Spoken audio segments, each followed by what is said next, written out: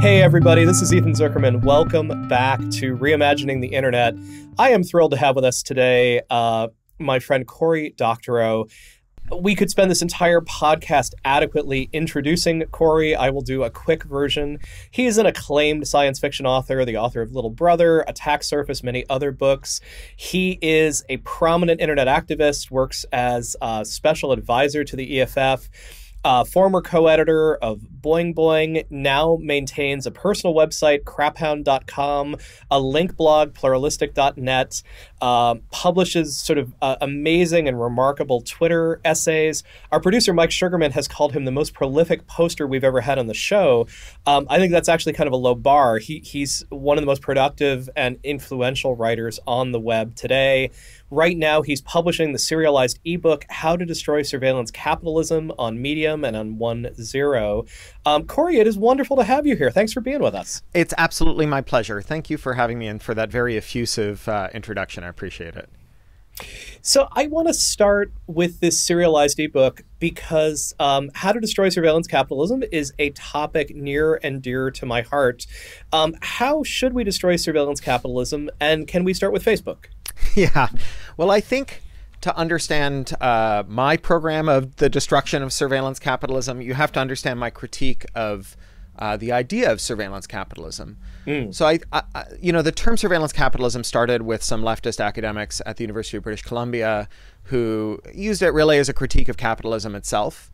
But when Shoshana Zuboff popularized it first in articles in academic journals and then in a landmark, very long and interesting book with the same title, she really located the critique not in capitalism but in the surveillance. And Zuboff is I would say it's fair to say, a believer in capitalism and in capitalism's ability to produce efficient allocations by aggregating all the decisions we make about what we're willing to buy and what we're willing to pay for them. And that somehow through all of this, you get a kind of big complex computation whose emergent property is a good allocation of all of our scarce resources from around the world. And her belief is that the surveillance capitalism industry, the big tech firms, have figured out how to use machine learning and surveillance, data gathering and surveillance, to bypass our rational faculties so that instead of making choices about what we want to buy, they tell us what we're going to buy. They tell us what we want. And, I think that there's a plausible reason to believe this, which is that this is what the tech companies say they're doing. When you ask why it is they should command such a giant premium for advertising, they say it's because their advertising works really well. But this is basically the Cambridge Analytica idea, that somehow through mastering surveillance, having all this incredible data on us, the reason these companies have such eye-popping valuations is that they can make us do things that we don't otherwise want to do. And I take it that you're skeptical of this claim. Yeah, I shorthand that hypothesis as Mark Zuckerberg built a mind control ray to sell your nephew fidget spinners. Robert Mercer stole it and used it to make your uncle a QAnon. And I think that there's a really important logical inconsistency in swallowing this claim at face value, because Zuboff points out absolutely correctly that the tech companies are extremely untrustworthy, that when you ask them which data they collect, they lie. When you ask them who they share it with, they lie. When you ask them how they use it, they lie. And yet she takes at face value this one claim, right? This claim that their products work really well. And this seems to line up a little bit with Tim Long's book, Subprime Attention Crisis, where he basically says there's no real proof that any of this works as well as we think it does. You could argue that this is essentially a speculative bubble where everyone has an interest in it increasing in value, but eventually this market may rationalize itself at some point. Yeah, and I think that Zuboff's blind spot comes from her trust in markets, because her kind of tautological basis for assuming that these claims are true is that people wouldn't spend all this money on advertising if it didn't work. And, you could make the same claim about, say, private equity, hedge funds, and managed funds more generally, right? Billionaires wouldn't give trillions of dollars to hedge fund managers if they couldn't outperform the market. And yet they can't outperform the market. There is lots of instances of very sophisticated people who advertise or who give money to money managers and who don't get anything for their money and are still convinced that they're getting it, right? You know, it's not just advertising and whatnot. I mean, Steve Jobs drank smoothies to cure his cancer until he died, right? Being smart doesn't mean that you are discerning in areas outside of your narrow area of expertise. And so if you believe Zubov's hypothesis that the tech firms have found a way to bypass our critical faculties, then it's kind of like there's a meteor headed towards the Earth, right? And we have to do something to steer that meteor, to steer the comet, because we can't tame it. And if we try to break it up into smaller pieces, then all we get is like a killing rain of thousands of small comets that we could never hope to capture. And so Zubov counsels basically seizing control over these firms, right? Perfecting Mark Zuckerberg is the way that I think of this, right? The problem with Mark Zuckerberg is that the wrong person is the unelected, unaccountable, permanent social media czar of 3 billion people's lives. And right. If we only had a really good one who had a really good conscience, cared about things like mis and disinformation, then we'd be just fine. And let's have auditions for this person to run our digital public sphere. Well, and more to the point, we get the people who understand how this stuff works, and we get them to impose what in antitrust land we would call conduct remedies on Mark Zuckerberg or his successor. So we make him do what he wants. The problem with this is the problem, I think, with market-based analyses of political problems more generally, is that they leave out power. That the thing that stands in the way of making good regulation of Facebook is not that Facebook is inscrutable and impossibly technical and that all of its outcomes are the result of emergent properties of algorithms we couldn't hope to understand.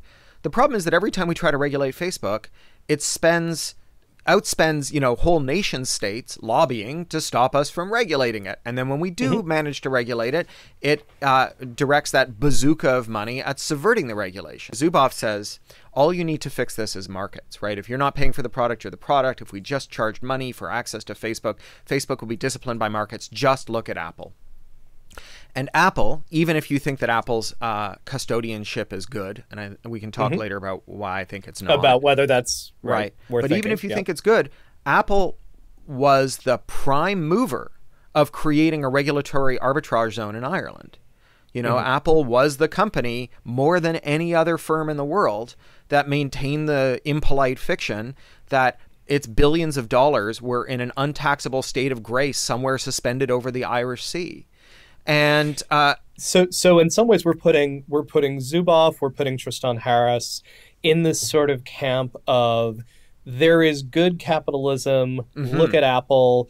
They've put their phone's operating system at war with Facebook over privacy. Right. What we can do is change the market mechanisms and get to the point where a regulated Facebook with different pro-market capitalist mechanisms can be good for all of humanity. Why is that not the case? So the problem here is that it ignores the power relations, right? So if we're going to bring Facebook to heel, if we're going to bring any business lobby, coordinated business lobby to heel, then we need to shrink it till it's the size of a till it fits in a bathtub and then drown it, right? That for so long as firms are very large and they are able to collude on key policies. And remember, Facebook and Apple agree on a lot more than they disagree about, right? They agree on tax shifting and intermediary liability and a whole bunch of other stuff, some of which I agree with, you know, and some of which I don't. But they have a lot more in common than they have as difference, especially when it comes to sort of employment law and unions and a bunch of other stuff that really matters. Whether or not you should give billions of dollars to Republicans,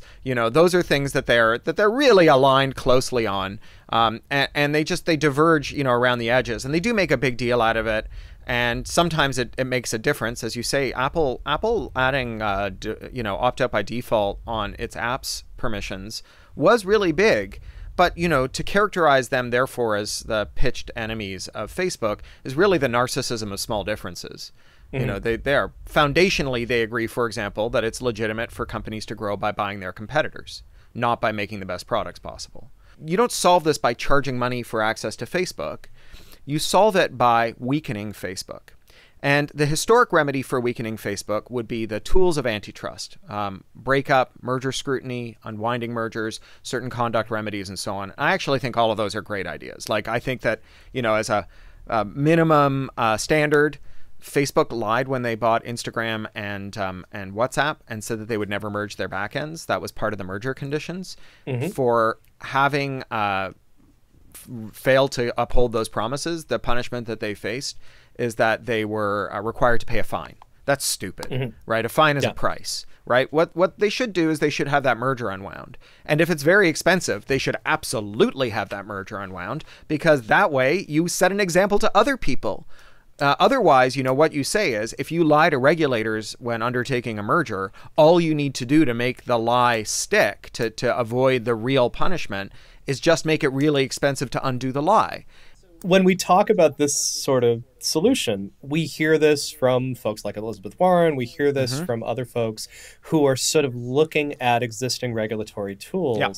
Do you think we can handle this with existing regulatory tools, or do we get into an area that you've written about that I found very, very helpful of adversarial interoperability? Is that one of the possible solutions here?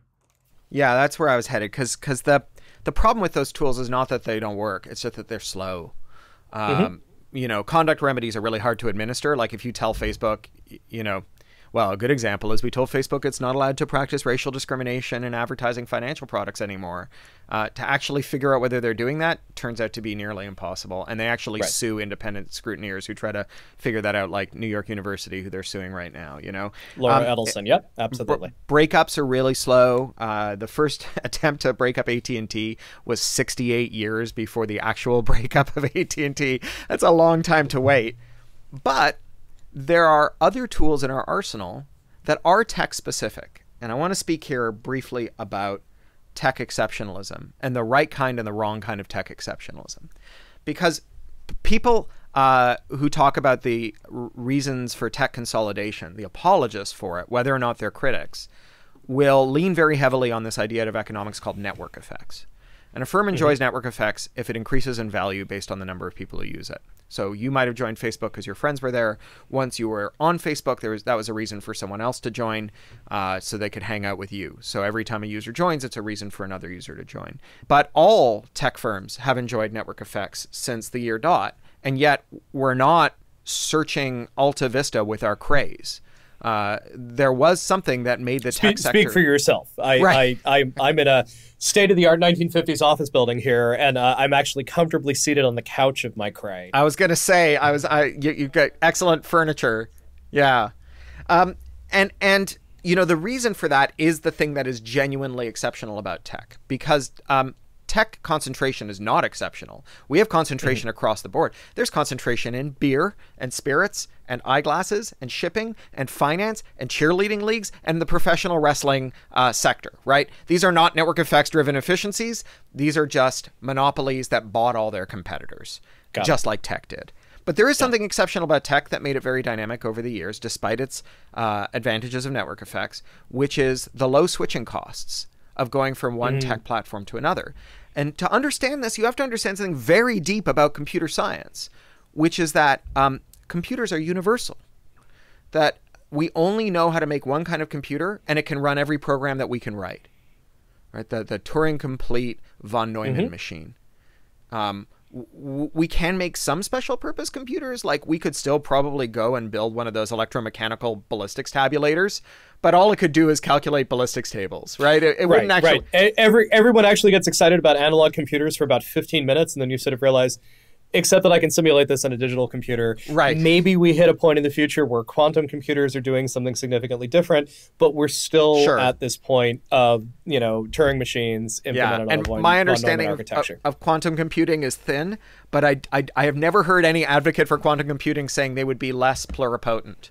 They would be less universal, right? Right. So because of this universality, it means that you can always plug one thing into another thing. You can always simulate an old computer and a new computer. And indeed, like there's a slightly weaker version of this in the internet itself, that the internet is the protocol of protocols. Before the internet, we had fax lines and cable lines and so on. Now we just have the one wire, and we reduce all those things to applications that we tunnel over the single protocol.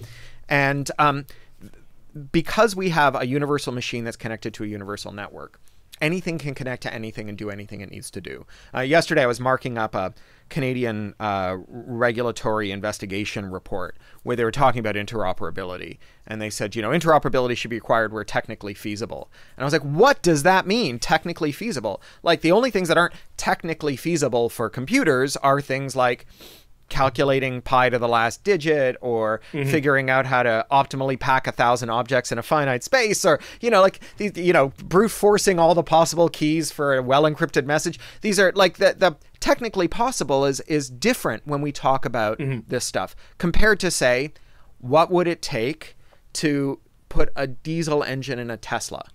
That is technically possible, but it's really hard. What would it take to run Apple II Plus software on my state-of-the-art Linux machine? Really easy by contrast, right? And so the point here is that if you want Facebook to be compatible with Mastodon, which, for instance, is a problem that I'm very actively working on right now in the hopes of building more open federated social networks, in the grand scheme of things, that is a much easier problem than making a Tesla work with a diesel engine.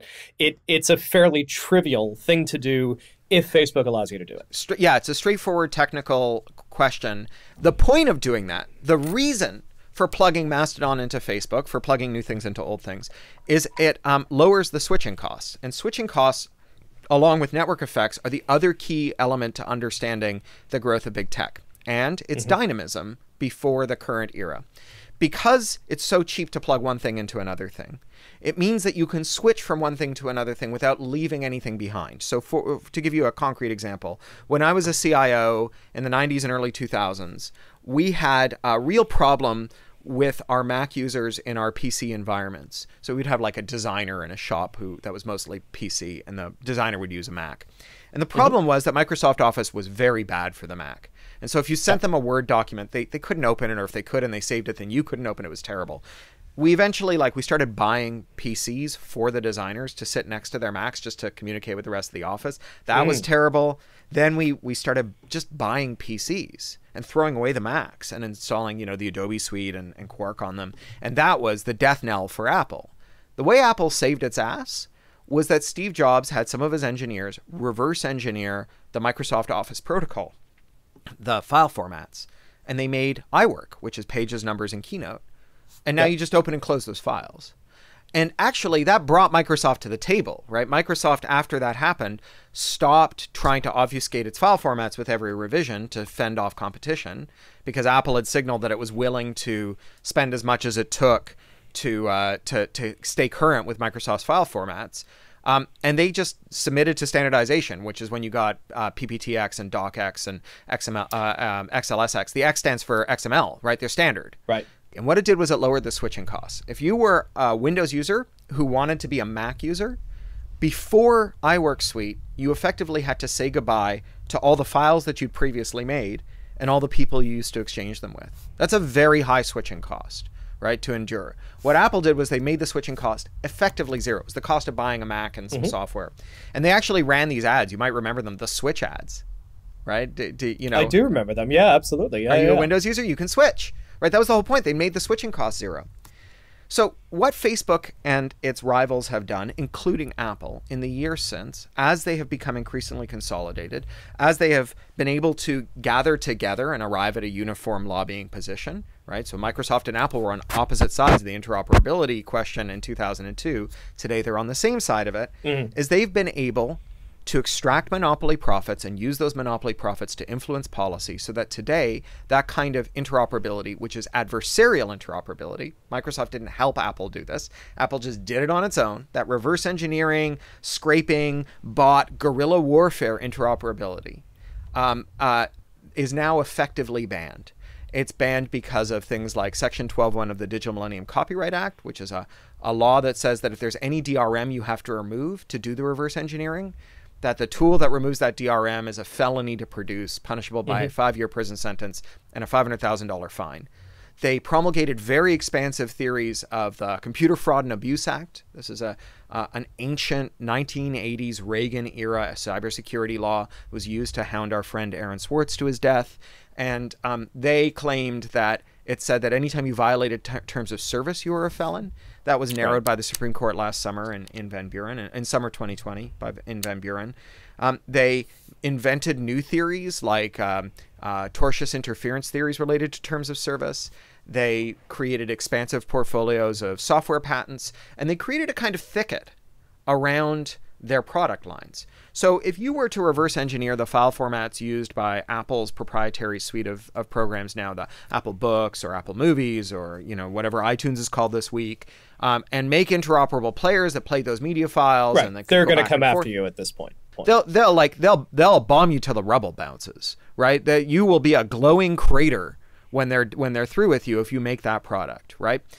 So let's explore that, because I am actively in this space. Mm-hmm. I am actively playing around with these questions of software modification that can send you to prison.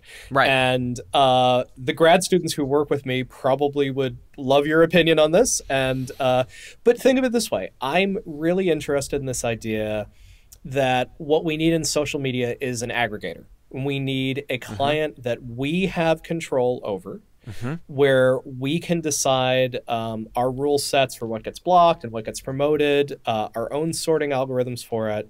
And rather than having a Facebook app and a Twitter app and a WhatsApp app, I want to have an open source application where I can sort between all of those things and put them all together. Yeah. There are some platforms that actually make this pretty easy. It's not hard to write a third-party client for Mastodon, the open source project. It's not actually that hard to write one for Twitter.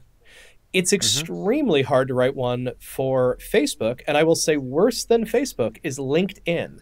LinkedIn is has been the single worst organization that we've tried to work with on all of this. You could argue that this is data that is available to you through a web interface.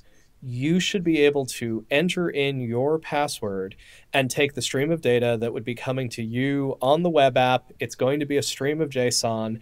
You should be able to interpret it and push it into something else. If I build something that then renders that and gives it control in your browser or in a mobile phone app, my assumption is that I will be blocked first by a set of technical constraints and then by a set of legal challenges. Yeah, I think that's true. So I think that, you know, my discussions with pretty senior people at the largest tech firms has made it abundantly clear to me that they are really reluctant to engage in technological warfare with people like you, and that they would much rather use legal warfare. And it's not because they don't know how to hire engineers, right? They've got engineers, and they've got a building full of engineers and a building full of lawyers.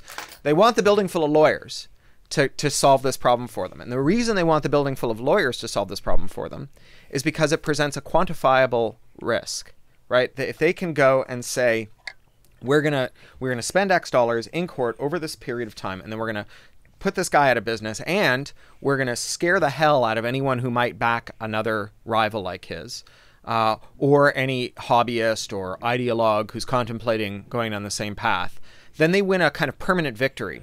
Whereas guerrilla warfare really favors the attacker here, because for them to distinguish what you're doing from their own users, they have to be able to tease out the conduct of their attackers, in this formal sense, you're the attacker and they're the defender, from the conduct of their users. And if you have 3 billion users, then you generate 3,001 in a million use cases every day.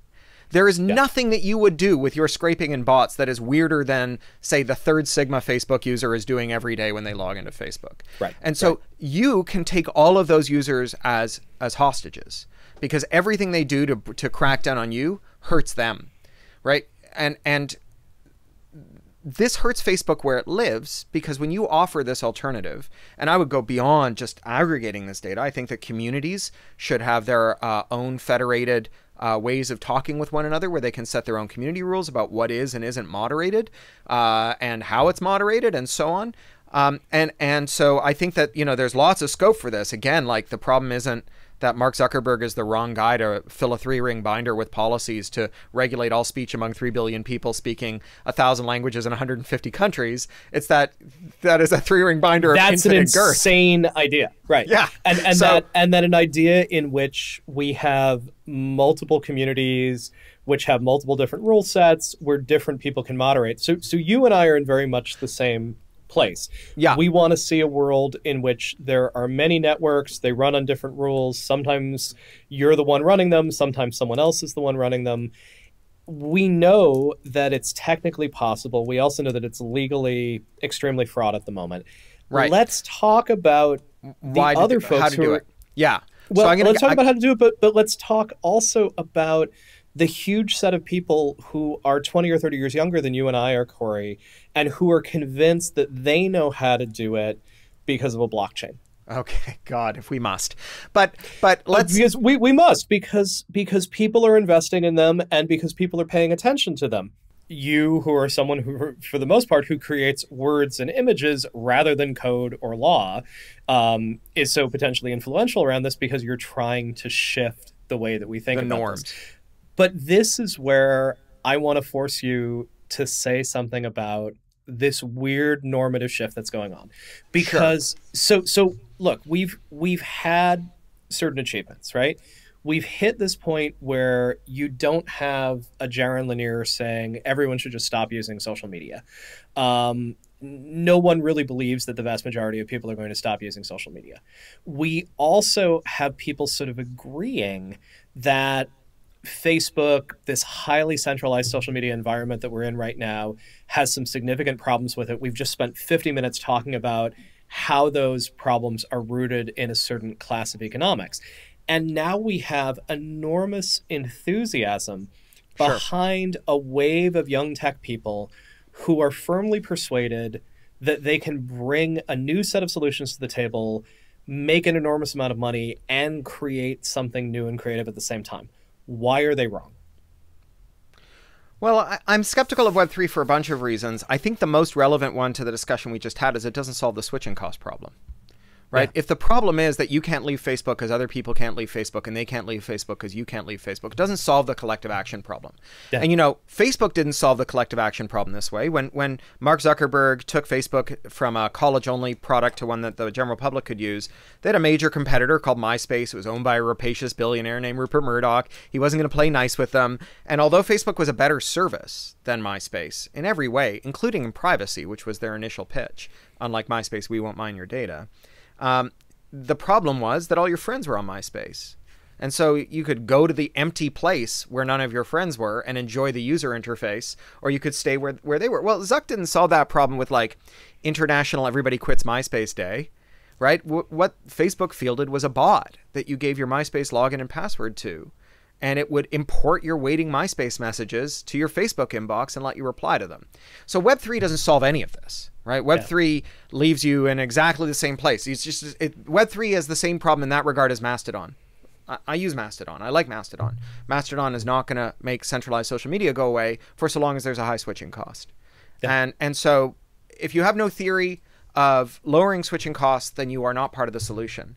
I think more broadly, I could see a world of interoperable services where some of them were blockchain-based and run by DAOs.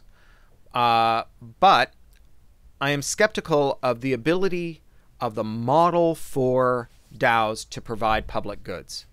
Because, and not all of these services would have to be public goods, but if that's what you're aiming to do is to produce a public good, then I think it will be a problem.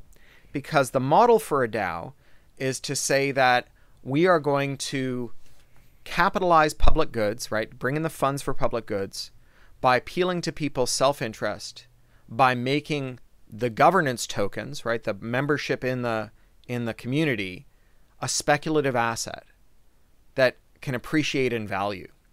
And I think that the normative basis for stable long-term public goods that, you know, say Elinor Ostrom talks about in the work that won her the Nobel Prize, is a feeling of solidarity.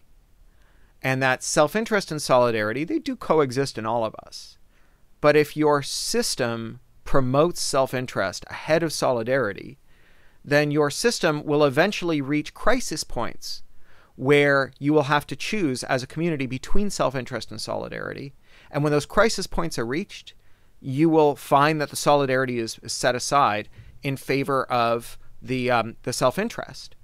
I think that when you talk about public goods, markets produce solutions that are necessarily short-lived, that there will always be a crisis in which self-interest and solidarity are in tension.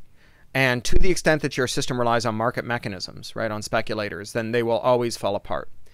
It's been such a pleasure. Thank you so much, Cory Doctorow. Pleasure to have you on Reimagining the Internet. Hope we'll have you back at some point soon. Thanks for being with us. All right, thanks. Thanks.